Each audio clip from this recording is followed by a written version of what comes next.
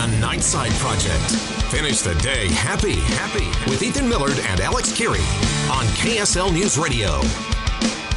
Welcome to the Nightside Project. This is our ongoing coverage of the Sundance and Slam Dance festivals. I've got Taylor Powers here, and I've also got Brandon Wright. Now, here's what's interesting about this conversation we're about to have. We're going to talk about a film that is being screened up here, but is not actually competing in either festivals, but it's screening here in this building that we've kind of been loosely attached to for the last couple of days. The film is called I Am Gary Johnson. And Brandon, you were a producer on this film. That's correct. Gary Johnson, of course, is the presidential candidate for the Libertarian Party. And the Libertarian Party it's a growing thing here in the United States. More and more young people, especially, self-identifying as libertarians. They do, and they claim that they're socially responsible and fiscally conservative. Right. And that's on average, that's 60% of America. Yeah. You know what I mean? And whether you're Democrat or Republican, you would identify with that. And I think that's why it's getting such momentum, because I understand that. I relate. Well, and here's where we can rope in Taylor, who's a young person. Will you help Taylor? Can you get her Gary Johnson's phone number, or vice versa? I already have it. You do? No. You can buy anything in this world with money, so just, I'm sure we can work something out.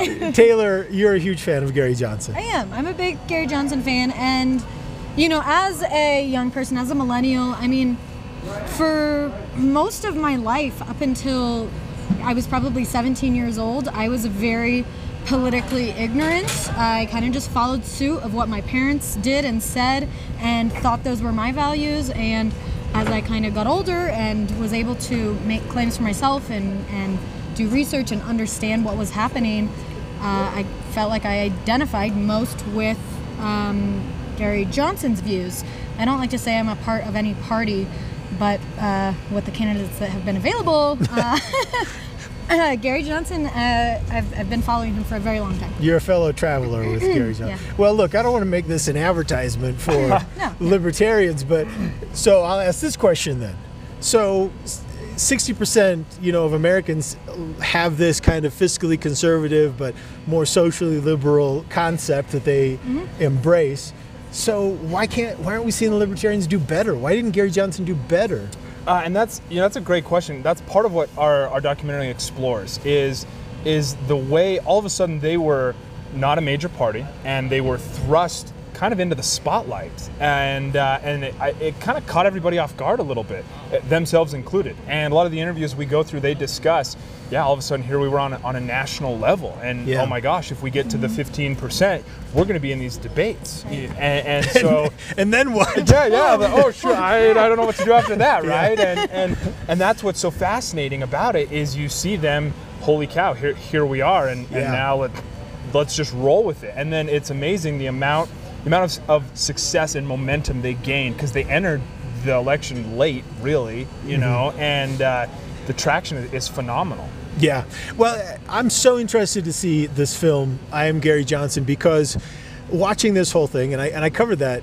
I covered much of that election. Yeah. And it was so amazing to see. You had these two dumpster fires going on with the Republicans and the Democrats. Were just, oh my gosh. Yeah. And then all of a sudden you had step out two former Republican governors who had embraced this libertarian mantle, Gary Johnson and Bill Weld. Bill Weld, And it just seemed like this perfect moment. It was like, wow, this is the third party moment. But it didn't ever get off the ground. So I'm really looking forward to seeing this film. Definitely. If it kind of breaks down those months. I want to know a little bit more about what we can expect out of the film. Like if it's behind the scenes or like interview basis. Like what's kind of the format? So basically, what we've got is there's tons of behind the scenes footage that we have that nobody's ever seen before. Very candid interviews, prepping for debates before, just different discussion. And one of the things that I love as a producer and why I want to make this is you see Gary's human. Yeah. And not that the other candidates weren't, but I feel that oftentimes they're almost untouchable. And it's unrelatable. I'm not a millionaire. I don't fly around on private jets, or, I haven't been in politics, or I can't relate to this. But here was a guy, Garrett, that I felt like you could sit down and have a drink with and chat with, and he was a real person, and so you see that behind the scenes, because he's not a politician, quote unquote. Yeah, he's authentic. He is ultra authentic. Yeah. He is, and so you see, and that was part of the challenge. He's not a politician, right? So that, like you heard of the Aleppo moment, you know, different things that maybe he could have been prepared for. A normal politician would have been, here's your average guy, and he wasn't. Yeah. And that actually helped him, because they're like, oh wow, a politician doesn't have all the answers. I can relate to that. Yeah. Well, the film is I Am Gary Johnson. It is getting a first look screening up here at Sundance and Slam Dance.